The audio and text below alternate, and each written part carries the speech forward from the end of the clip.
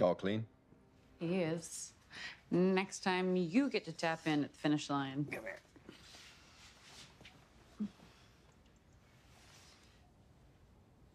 Honestly, it's a lot harder than I thought it would be seeing him like this.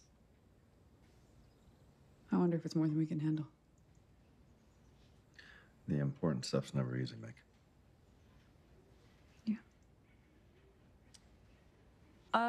Did you order takeout after the grilled cheese fiasco? You are such a quitter. Oh my goodness. No, that is a welcome dish from our neighbor. You would have got a real kick out of this guy. Then you would have kicked his ass. He had some skewed story about what happened here. Blame the passengers. AKA me.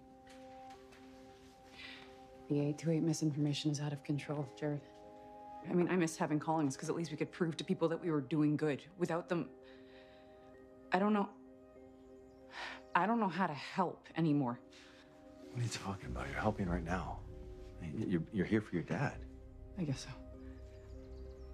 I don't know. I just feel really caged up right now. I need to go on a run or something.